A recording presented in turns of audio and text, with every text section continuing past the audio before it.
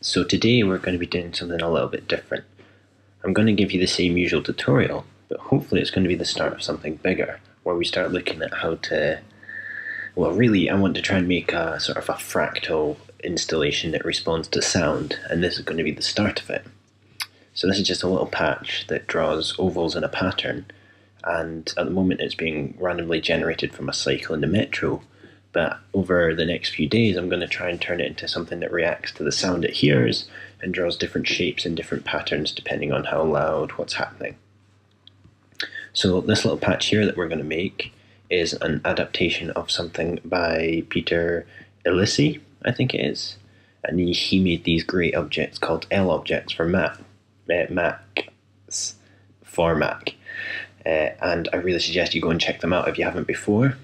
This is what we're doing here. This is an adaptation of one of his tutorials where he shows us how to draw these using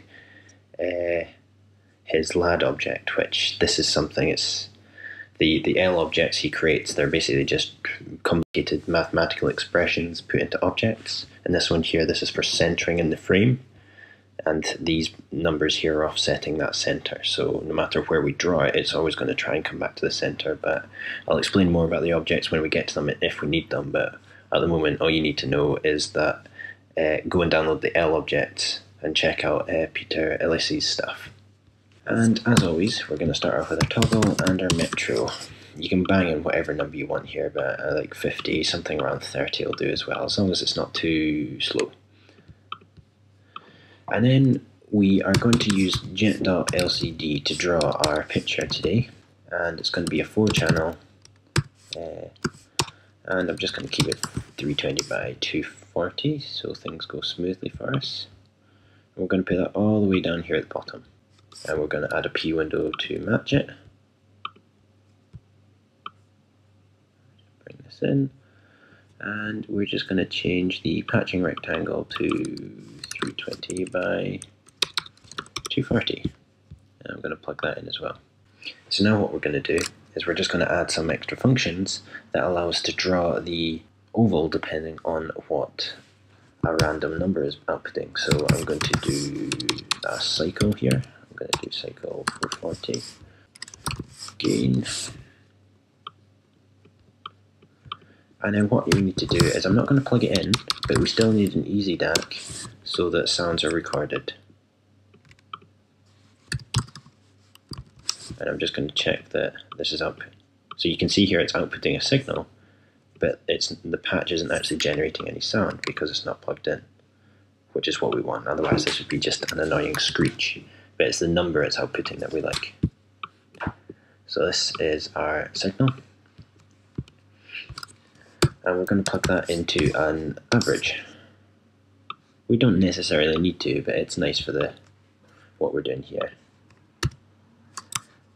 And then we're going to multiply that average by 2000 just so we get a number that's not ridiculously small.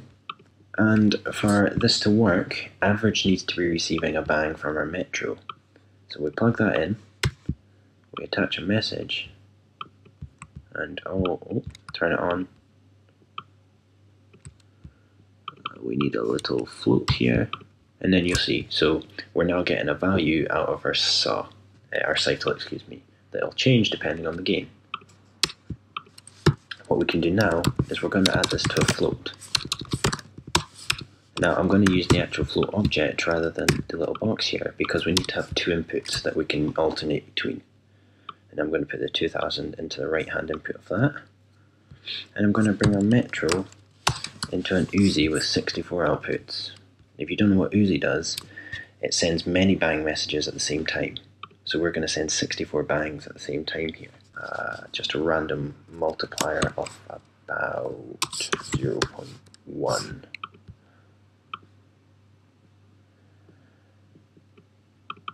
In fact, make that 0.1. And the output of our Uzi is going to go into the float. So now, what's this outputting? Let me show you.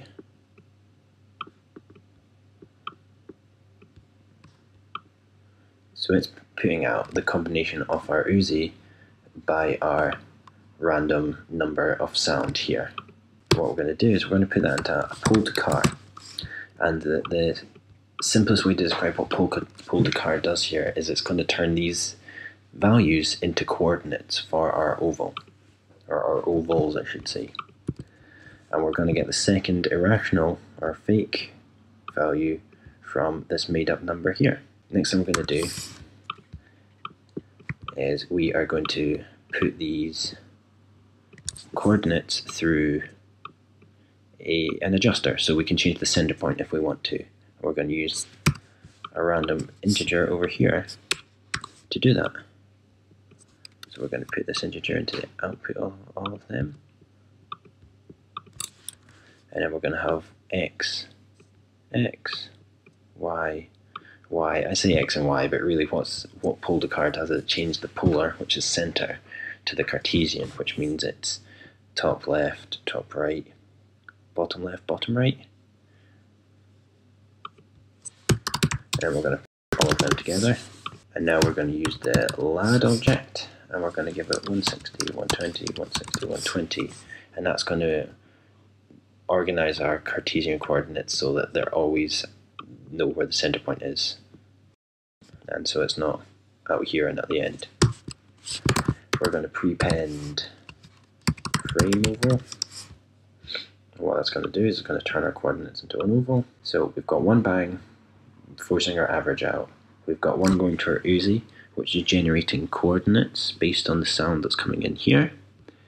We've got our pull to car, so it's turning our center point into the corner points of everything. X, Y, Y. Packing it up, putting it to LAD message, and prepending frame oval.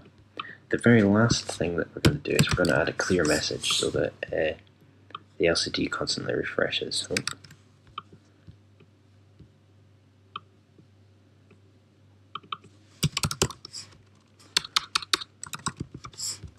So now you can see we have a little circle dead in the center here, and as we change size it will grow and shrink and grow and shrink and grow and shrink. Super. How do we jazz it up a little bit so that it looks a bit more exciting? Well, the first thing we're going to do is I'm going to add a random 128. That's the maximum this can be, and I'm going to start banging that as well. So now we have a changing size of our oval. And just for giggles, 128 divided by 2 is 64.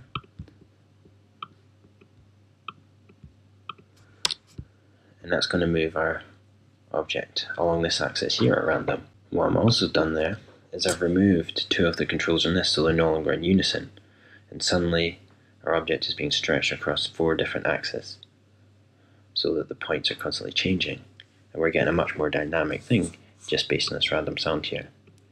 So you could replace cycle with something like a music track through SF Play, and that's the general gist of it here. In the original one, I included things like control over each of the individual 4 axes.